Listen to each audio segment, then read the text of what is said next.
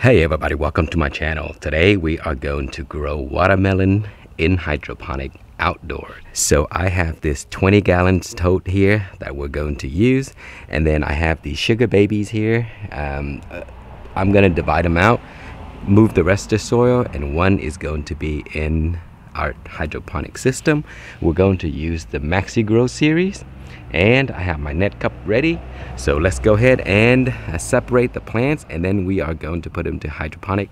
Okay, first we are going to separate this.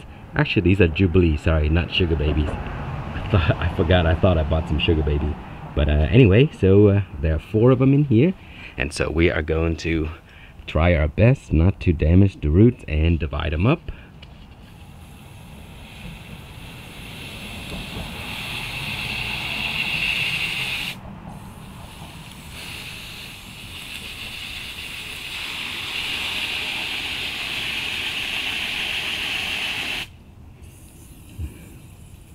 There we go. So we got one for our hydroponic system. So let's clean it up really well. Okay, so that should be good. So let's go ahead and get started. Okay, so we are going to use a 1-inch net cup here, and also the rock wool that go with that. And so we're gonna cut this down the middle.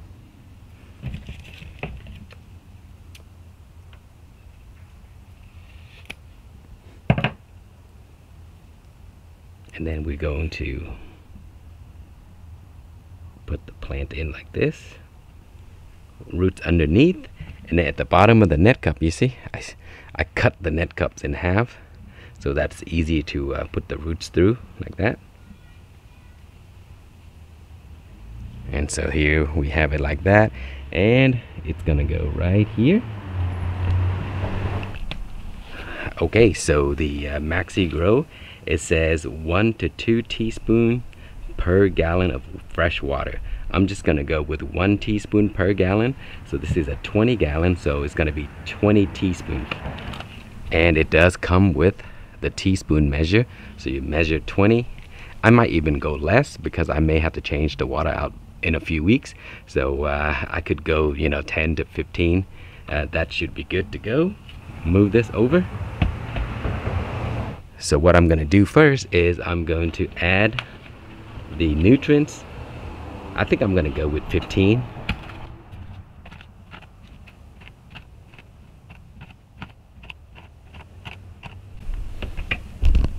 Okay, so I just made a scoop. It's usually not the exact 1 teaspoon, but that should give you the idea. Okay, so now I'm going to spray my water in here. That way the nutrients can dissolve evenly.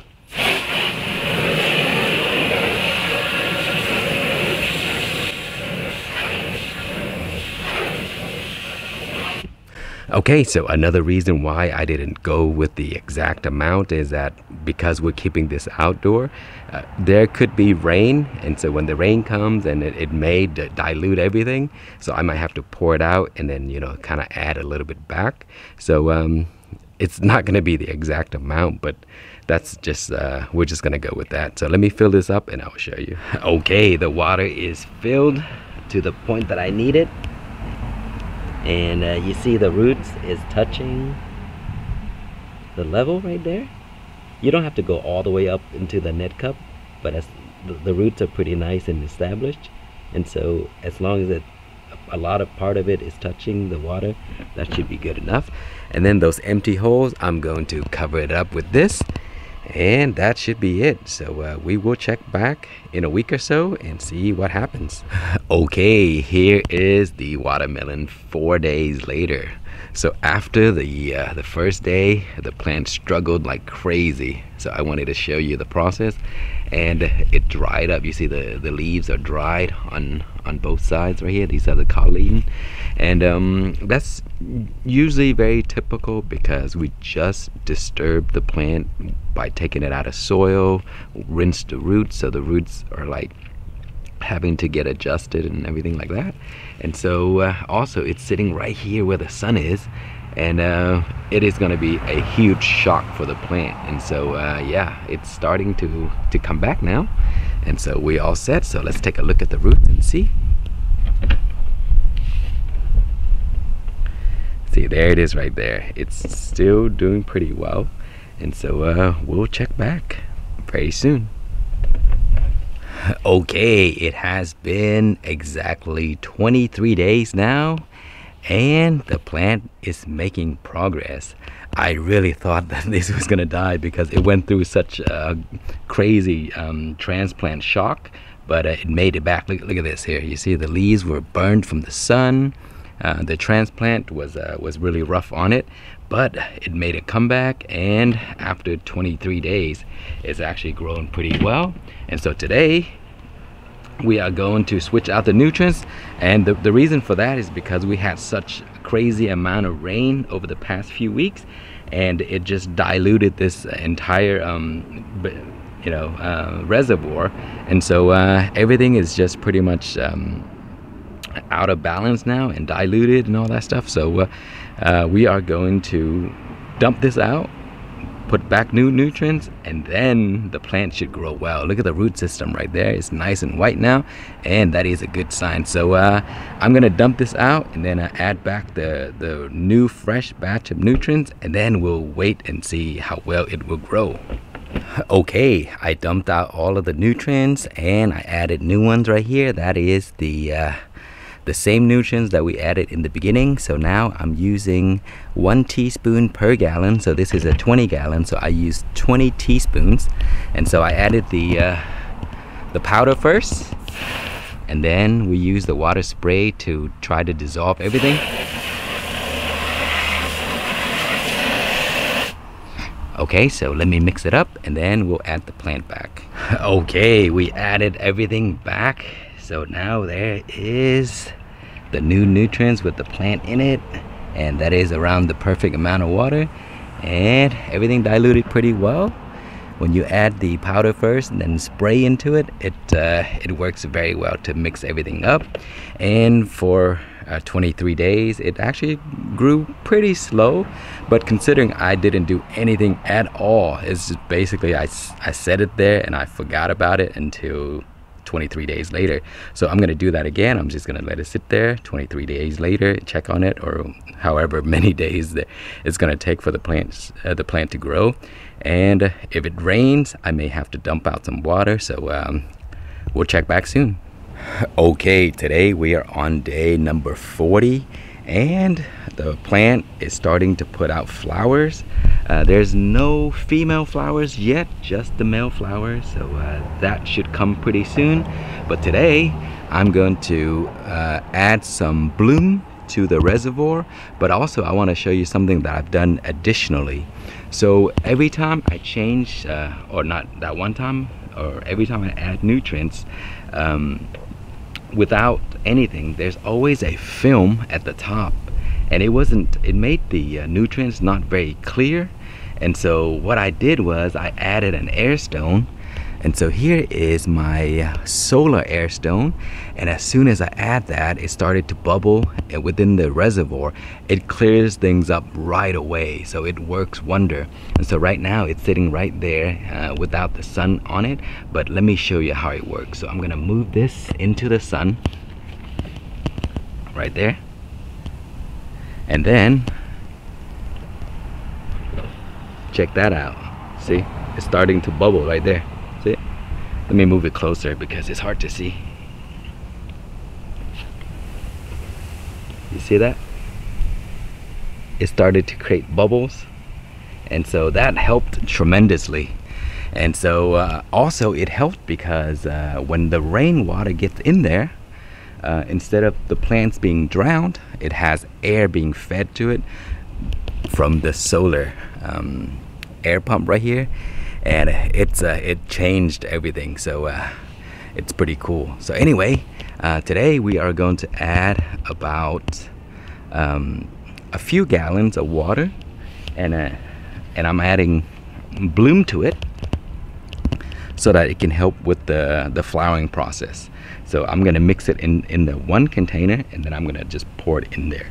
So I'm using 1 gallon right here, and I'm getting the 5 milliliter scoops. I'm doing 5 of those just to start. So that's 25 milliliters, the little 5 milliliter scoops, and so I will be adding it to this. So all I do is I just add 5 of those scoops in here, pour water in there, shake it up really well, and then I'm just gonna pour it all into there. Okay, so that's what I'm doing today. So we will be back soon. Alright guys, today we are on day number 56 and the watermelon is just doing amazing.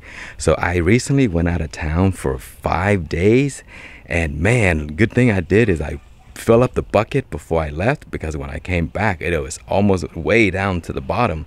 The reason for that is the heat has been ridiculously here in Texas. It's exceeding 100 degrees Fahrenheit, so the evaporation is just really crazy. And also these plants are just grown so much. You see, I didn't have a chance to trim these guys, and now I don't have the heart to trim them, so I just let them grow wild. This is from one plant, guys. All these are just side shoots and they're just grown everywhere, and now we have fruits. And so look at that, see, that is a watermelon. So they're everywhere. We I think we have like 4 or 5 of them, and so I'm going to have to thin them out, because if there are too many, the watermelon will not be very big.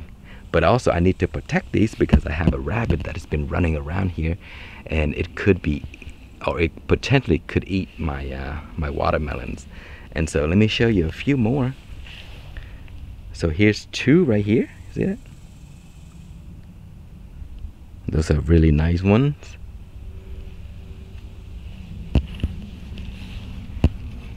And here's another one. I think that one's about to fall off. It looked like it's turning yellow. And that one as well looked like it's turning yellow. Maybe it didn't get pollinated. So anyway guys, that is what the watermelon looks like. And let me show you the reservoir. I did refill, as I mentioned. Oh, there's another fruit right over there. So right now the sun is not out yet, so the pump is not running. You see those film right there? So without the pump running, I sort of like get this film right here, and when the pump is on, it actually looks better and everything looks nice and clear. But look at the root system. So it is pretty much a forget it or set it and forget it system, but actually now it's no longer set and forget, because it's so hot. Every few days I have to check, and then I have to refill, because if I don't, then the plant would just run out of water. And so it's still better than you know, growing it in the ground, because if I grow it in the ground, I basically have to water every day, because the ground just like dries up, and you know, it required constant watering. So you know, growing this method, you still save a ton of water. Okay, welcome back. We are now on day number 64, and the watermelon is doing amazing. We have 3 fruits that I found that have gotten big, got fully pollinated, and are growing very well. And I found a few smaller ones that are starting to come up. So let's take a look. So here, this is the big one right here. You see that? Man, that is so cool. And you see this mesh bag right here? This is to protect the rabbits from eating these. So hopefully that will deter them. So that's the biggest one I have. And I have a few smaller ones. These are all dead right here. So they're gone. But we have, see this here? I think I might have to cut this one off, because we have 3 already that are pretty big. See, there's one right here. And so I place them in a cup like this to scare the rabbits from eating them. And then here's another one over here. That one's pretty good size as well. And I have a few more that just started to form. And I think those we're just gonna cut these off, because we don't need any more. Usually you would just want around 1 to 2 watermelons per vine, and that should be good, because that way all the energy can be evenly distributed to the 2 watermelons, and it will get bigger. And so see, they just crawling everywhere. And look, there's another one right here. And growing these in this type of method is actually pretty easy, because you just have to monitor the water every few days because the plants are just getting big now. They're all over the place. And so I think every 5 to 6 days I have to come here and check on the water, you see, and then refill. And again, at this point, all I'm using is the Bloom series, and I quit the Grow series because they're in blooming stage. And so a little bit of cow mag also will help with the fruiting process. And so that's it. Very, very simple. You start out with Grow, and then once they start to flower, then you switch over to the Bloom. And again, it's the 5 milliliter a scoop per gallon of water usually. You can always go less. So as you refill, you don't have to always go 5 milliliter per gallon, or you don't have to put like, however many gallons there are in there. So just kind of gauge it and just do it on your own. And that that's how I did it. I didn't really measure, so I don't know how much is left at certain times, and then I just fill it to the top. And sometimes it could be it need 10 gallon, and sometimes it could need 5, but I'll just put like 5 scoops and I'll fill it up with 10 gallons or something like that. But anyway, it's still a lot easier to grow in this way than in soil, because in soil I literally have to come out and water every day or put it on a drip system or something. But for this, I'll just leave it for like 5-6 days, sometimes 7, depending on how hot it is, and just refill whenever it's low. And adding that air stone is a lifesaver, because sometimes we get rain right after I refill, and with that air stone, it does help with the aeration in the bucket. So that helped a little bit.